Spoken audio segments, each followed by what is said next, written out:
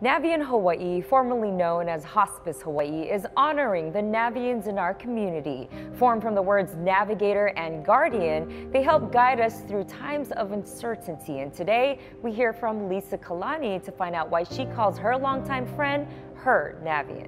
So we drove from California to LA a long time ago, before there was GPS and cell phones, and to this day, I still don't know how we got there. Michelle drove the whole time, of course, just because I was too scared to drive. So even way back when, she was already my guide. She was already my Navian. Aloha, my name's Lisa Kalani, and my Navian is Michelle Phillips. I had gotten divorced. I had to move out. She offered to take me and my children in until we were able to get our own place. So I think it's great that Navian Hawaii is honoring these people in our lives.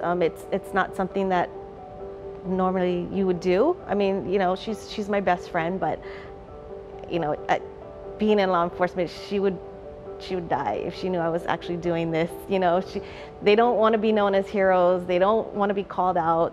You know, it is important to acknowledge what these people do for us. You know, she's just my friend, but she's really important. She's an important person in my life. Thank you for being, you know, for being in my life, for being my friend, for staying my friend.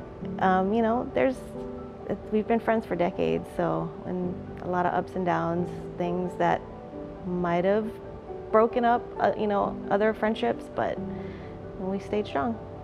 Brought to you by Navian Hawaii.